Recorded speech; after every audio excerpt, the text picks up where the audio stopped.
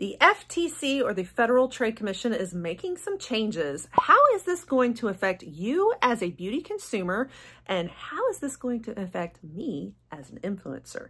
We're going to talk all about it today. I'm going to spill the tea. I'm going to share some secrets. I'm going to share some confessions. We're going to get into it. If that interests you, stick around and we're going to dive right on in. Hey guys, welcome back to the channel. If you're new here, I am Cher. So on the channel, I cover a lot of different like beauty news, beauty new releases and reviews on a lot. I love to do a lot of like lifestyle and vlogs as well, especially travel.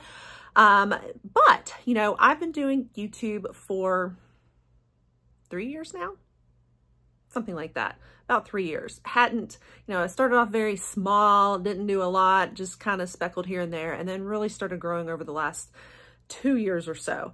I've been on Instagram growing a lot more than that before that though. So honestly, it started in 2020 and that's when I started a brand new beauty vlog. So it's been 4 years now as an influencer. Now, about a year or two before that, is when I really first started getting into the blogging world, and it started as a special needs, parenting disabilities blog, because I have kids with disabilities, and it started as this diary for me almost, and like very therapeutic and a great way of like building community and just identifying things that all of us, disabilities moms, could relate to, and just have that wonderful community for each other. And then I started realizing how much I loved blogging, and like I was just made for this. And unfortunately, though, it meant no privacy for my children and for what they were going through. And that's when I got started in the beauty world. So I have about 6 years of experience as a blogger and about 4 years of experience as a beauty influencer specifically. So I have a lot to share with you guys, how it relates to the things we're going to talk about today.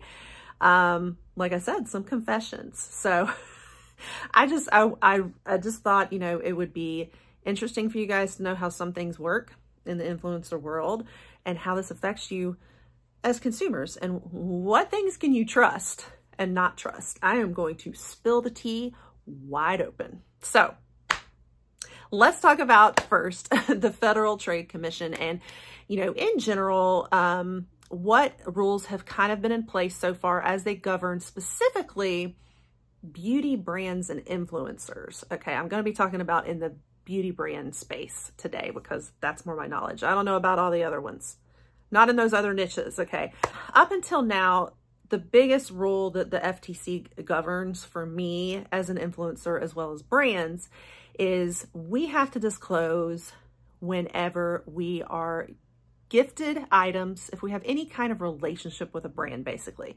So if I am gifted free product, which I get a lot of PR, so I have to, under the Federal Trade Commission, disclose to you that that was absolutely gifted, that was not bought with my own money.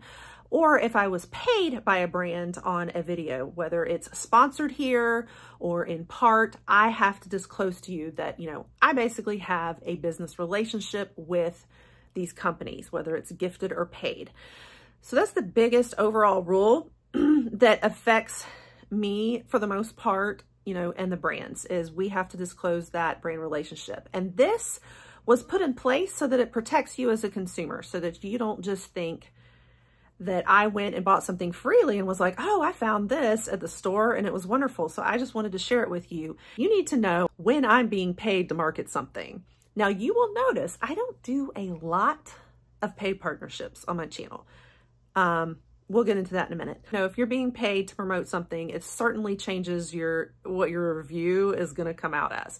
A lot of times as a part of a paid partnership, we're required as an influencer to abide by certain guidelines that brand has set for us. We sign a contract that basically lays out for us what we have to say. And of course, in that contract, it usually says we're not allowed to like bash the company. Okay. So they're not going to pay us to bash them and to give a bad review. Obviously that changes the honesty and the integrity of like, is this really a great product or not?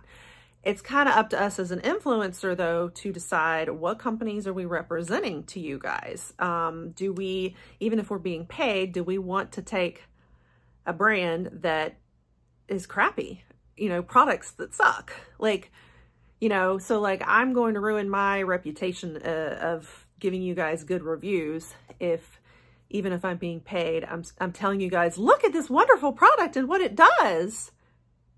And then it sucks, you know. Not a good look for me, right? But at least you'll know, like, am I being influenced a little bit because I'm being paid to promote it? Now, I think that the area of gifted product is where it gets really tricky because, you know, I get a lot of gifted products. And the idea is if a brand gives us influencers a product, they obviously want us to share it with you guys, you know, and they're hoping we're going to get a good review, but they never say, in exchange for this free product, you know, you better give us a good review. They don't really explicitly say that, but a lot of people are influenced because it was for free. And if they think they're going to continue getting a product for free from that brand, if they want to continue getting, like, being on their PR list, they're less likely to give really bad reviews about it. You know what I'm saying? So even with a gifted product, it can influence the integrity and the truth behind it. So for me, you'll notice, I'll go ahead and tell you guys, I get probably, I am not exaggerating, 50 emails a day, and way more than that in my DMs, like messages. I don't even look at my messages on Instagram. They all go to a general folder if they're from somebody that's not someone I'm following. And I don't even look at them because there's hundreds in there. There's sugar daddies. There's, yeah, there's all kinds of salespeople. There's a lot of stuff. I don't have time for that. I don't have time to sort through all that. So, but I probably get 50 emails a day just of requests of, you know, please showcase this, please showcase that, please, you know, we'd love to collab with you, blah, blah, blah. I probably turned out about 90% of them. I mean, I would never get any videos done because I'd be constantly doing PR and promotions for all these brands. And that is not what I want my channel to be about. I want it to be what I want to do on here. And then as I get some PR I'm interested in and brands I'm interested in that I want to try, if it aligns with that, then I will accept it. That's kind of my guiding principle is, you know, if I am reached out to by like bigger brands, obviously, like I tend to say yes. You know, when I see YSL show up in my emails, when I see IT Cosmetics, Urban Decay, I say yes. Because I'm like, I mean, I know these brands and I know most of their products are stellar. And so most likely I'm going to like their products. You know what I mean? So you're not going to see like a huge amount of PR from me and really pushing it. It's more that I like to accept it, to know in general what I want to recommend to you guys. And it gets tricky with paid partnerships because, you know, I've had so many brands that they were going to pay me really well, but I hadn't ever tried the product before. And so I'm like, I don't want to sign a contract saying I'm going to promote this and get paid for it when I haven't gotten to try it first. It might break people out, you know, like, and so that gets tricky because sometimes I ask for a sample first. I'm like, can I try it first? And then we'll talk. And then, you know, it's a difficult thing and position to be in, to have to return that product or tell them no, thank you after trying it. But it's hard because this is the pressure that's put on us as influencers. So that was kind of some of the like how it's been, what has kind of been the mainstream for a while. Now let's talk about the new changes that are going into effect. So the biggest change of all is how reviews are done. And a lot of this is governing brands. I'm not so much sure how it affects influencers yet, but I really want to shed light on how brands do things sometimes. In general, there is a new rule in place that they can't be buying reviews. Can't be buying positive or negative reviews. They cannot misrepresent reviews. They cannot use AI to make fake reviews. They also cannot have anybody working for them on the inside or even relatives of those insiders doing reviews. And They also cannot delete or suppress negative reviews on their website or have like kind of an incomplete section. So, and they also cannot like force someone else to guarantee a positive review or a negative review about a competitor, which apparently has been done as well. So basically overall, there is kind of just this whole new rule, like kind of taking place, little sections of it that affect how brands can do reviews. So let's talk about this.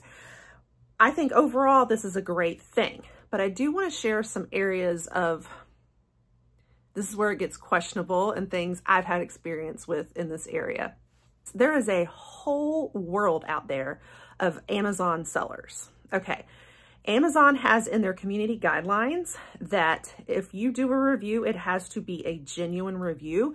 It cannot be that you have accepted a free product or have been paid to leave this review.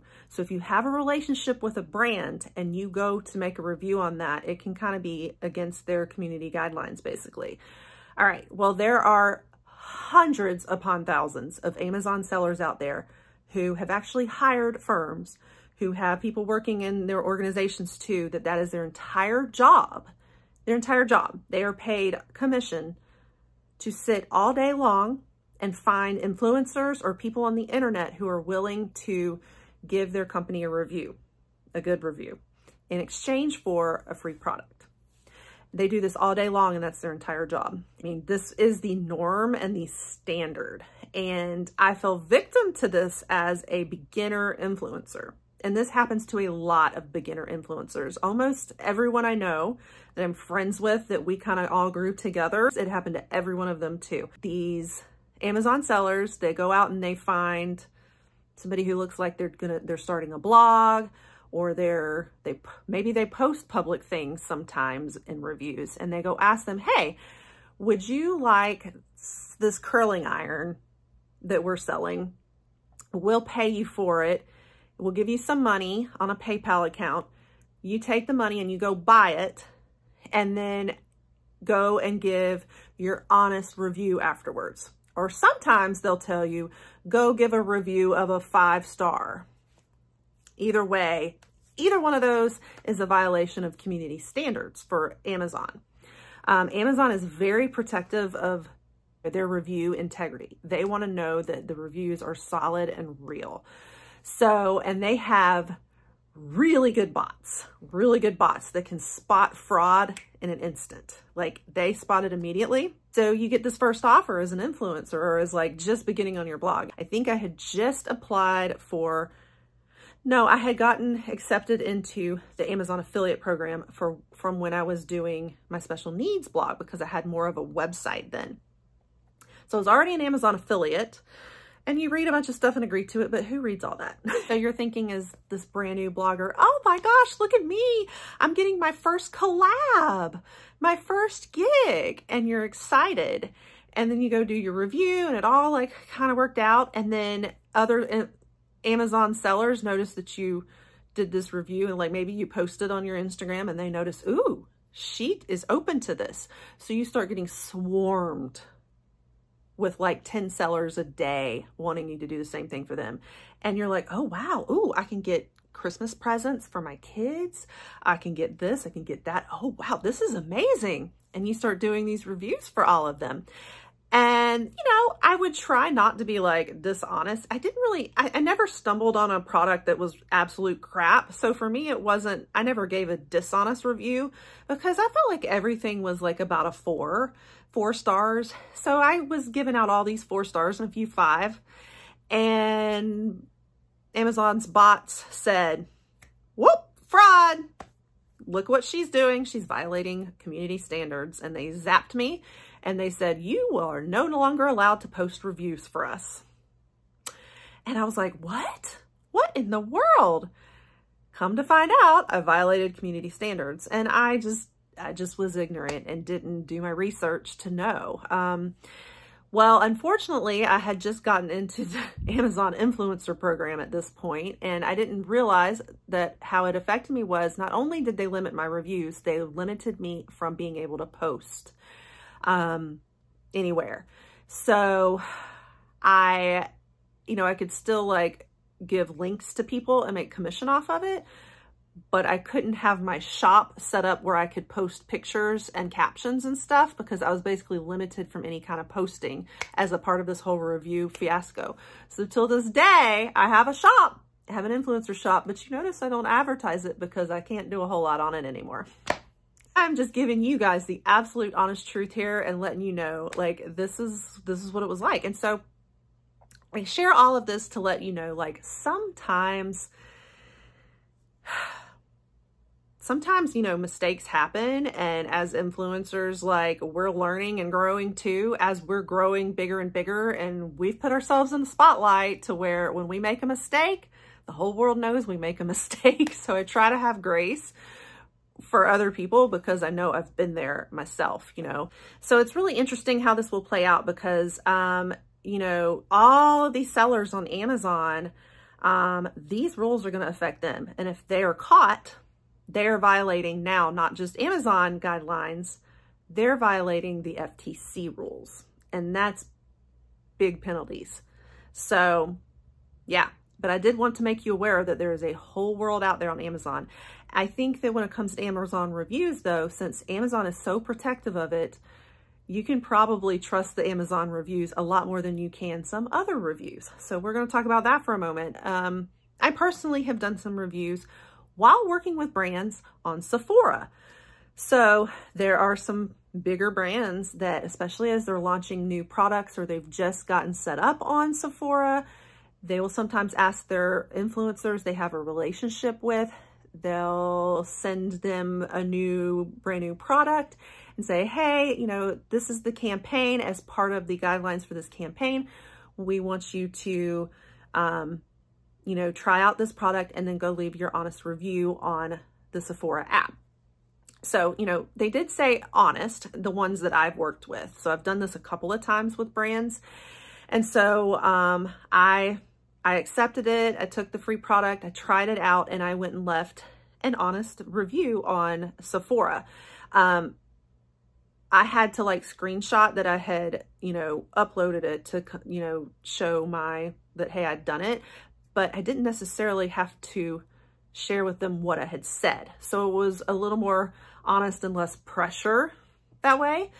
Now, what is nice about Sephora though is they actually have a whole section in there where you check and you say, they want to know, have you been gifted this product? Do you have a relationship with this brand? And you check that category. And so I always checked that.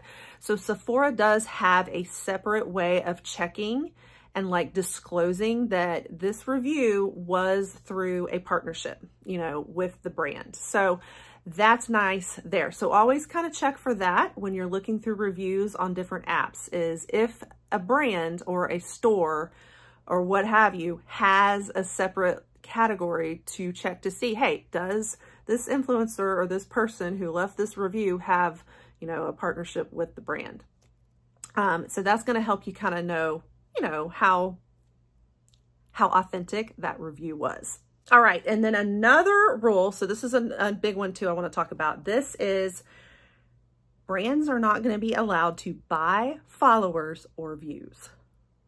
Ooh, this is a big one, guys, because so here's my question. I think this applies to brands, but I'm like, what about influencers? And how do they really know? Like, okay, here's the whole world, guys. I'm going to spill some tea for you guys and let you just know the truth. Almost, I'm not going to say almost every single account, Instagram account in the beauty community has bought followers and views. Absolutely straight up. Okay. Being an influencer in the beauty community, it almost feels like trying to compete in a weightlifting competition where everybody's using steroids but you. I mean, I will not share who or whatever, but I have tons and tons of contacts, tons of friends in the beauty community, and a lot of them have offered me the pages they use to buy the followers and the views. Of all those DMs I mentioned I get every day, probably half of them come from pages and marketing firms or whoever offering their services of what bots I could buy, what followers I can buy, what views I can buy. Okay. Yeah, I mean, it is a big market. And I personally have, I mean, I'll just go ahead and tell you, I have never once bought followers. I mean, I will claim this like, oh, I'm so ethical and it's because I have such integrity. Honestly, the biggest reason I haven't is because Instagram is smart too. They're kind of like Amazon, and if they find out and they figure it out, they will shut your account down. And to me, I'm like, there is no way I am risking my account that I have worked so hard to build up, you know, over fake followers. No way. You know, Instagram, they're like, that's one of their #1 rules. But I will tell you where there's some things I don't know how this will play out for brands and influencers, because you have other things that are maybe in that gray area of like, is this considered buying followers, you know? And that is the whole world of like giveaways. So, you know, I got started on Instagram in the Instagram age where Instagram was just booming. It was before they made a lot of changes. It was before Reels, and like photographs were everything, and like blogs were really big. And I got started there and it grew like fire. The best ways to grow, and one of the best ways they, you know, taught us in our like little blogging research and whatnot was to do a lot of giveaways. Both blind and ghost spot giveaways, as well as big public ones, or you do post them in your stories or what have you. But giveaways was like the way to grow. So I did a lot of giveaways, guys. And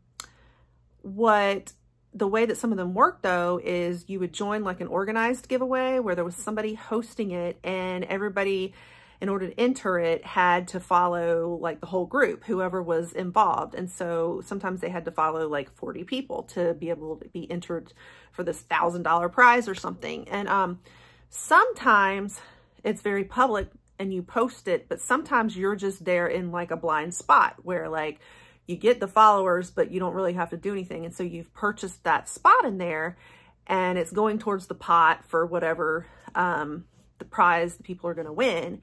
So technically, is that buying followers or no?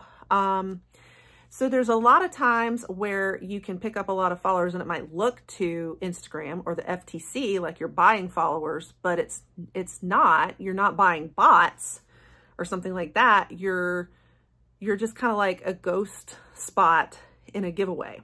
I've done one before though that did attract a bunch of bots accidentally. So I entered this giveaway and, you know, I paid to be part of it and to give my part to like the prize. And all of a sudden I started seeing like hundreds of accounts following me that just had all these like numbers in them. And you'd go to look at the page and there'd be like 2 posts, and like you can kind of spot like a bot, you know what I mean? And so I started noticing there were hundreds of them, and I was like, oh my gosh, somebody like scammed me on this giveaway. And so I had to spend all this time to go try to remove all those followers, because I'll tell you as an Instagrammer, if you get a bunch of bots following you, it's actually going to ruin your account, because it's going to ruin your engagement. It's going to ruin, you know, I mean, those are not going to be real people actually buying from you and going shopping through your links or whatever. So it's going to ruin your account. It's going to ruin the algorithm for you and having Instagram push your content out, because nobody's engaging. Nobody's actually seeing your stuff, you know? So you really don't want that to happen in bots. Like, it's not in my best interest for that to happen. I'm not going to continue to grow. I'm going to have to keep buying bots if I do that. So it was a big disaster, and I had to go back and try to clean up my account as much as possible. But then Instagram has rules in place where if you unfollow too many or force an unfollow of too many at one time, you'll get an action ban, because their bots will pick up on the fact that you're unfollowing really fast.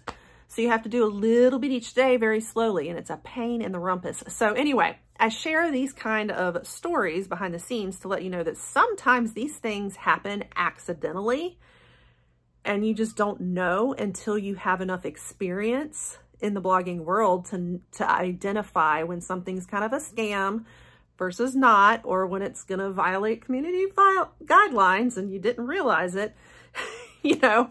So, I just kind of wanted to share a little bit from that, you know, side of the fence here. So I guess as far as this rule goes, I still have some questions from the FTC is like, first of all, how are they going to prove people are buying followers? And, you know, is it going to be relying on like bot software like Instagram has or like Amazon has, in which case they're not going to be able to really fully vet and verify what's really going on here, because it could be an accidental thing like what I encountered with that giveaway. So there are some like black and white areas there that I would like to see that hashed out a little bit more from the influencer side, just to know like we're not going to be in trouble for things that were completely out of our control, you know. But as a consumer, it definitely helps you guys, because if brands can't be buying followers, and I know I'm not going to say who, but I have relationships with brands who flat out confessed to me that they had bought followers to build their page. They flat out told me that. And so there's a lot out there, guys. There's a lot out there that are buying. And so this is, I think that where this affects you guys is just, sometimes we can kind of tell there's a lot of like marketing tactics that brands use to hype up themselves. And the more popular they make themselves look, obviously, the more legit they're going to look. And, you know, they do things even in tactics like promoting a new release product, and they're like, oh, it's sold out, but they only release so much so that it will sell out. So then that, you know, generates a whole bunch of buzz about it, and everybody thinks, oh, this must be an amazing product. It's sold out. So there's a lot of different like marketing, you know, tricks that brands use. And this is just another one of them. You know, they figure customers are probably not going to come to their page as much if they've only got 300 followers. You know, if they have 1 million followers, then hey, they must be very popular and legit and vetted by lots and lots of other consumers. So that's kind of how it affects you, is knowing the authenticity of, are these real reviewers, real consumers, and whatnot. And, you know, on the other hand, you consider there's some very unpopular brands, as well as unpopular politicians, celebrities who have millions of followers, but they're very controversial. So do followers really equate to having credibility? Not really, in my opinion, you know. So I feel like the number 2 is like, I feel like this rule is a little less imperative and less protective of consumers for that reason. Like, who cares what followers they have? But to me, it's more the reviews. I think that this is kind of crucial, is so that you as a consumer can know what are real and true, genuine reviews. So that wraps it up for today, guys. The purpose of this was to kind of familiarize you guys with the new rules that are going to be in place and what that means for you. But I also really wanted to be able to share and have a little spill sesh and really share some of my experience. Yeah, hopefully you guys don't judge me too much for my honesty and sharing with you. I always hope to make you guys my number 1. You come first above any brand. I always try very hard with, if I make a mistake, that I confess up to it and I follow up with, like I did with Team U, and make sure that you have the full knowledge, you know, following that to correct it. So this was fun, guys. If you want to see more of my honest reviews, then stick around. We'll continue doing our beauty news and keeping you guys up to date. And we do lots of reviews here, lots of fun beauty, and a little fun and behind the scenes from time to time too, like this, keeping you in the know. So if all that interests you, you'll want to stick around and pop that subscribe, turn the notification bells on so you don't miss more in the future, and I will catch you guys on the next one. Bye.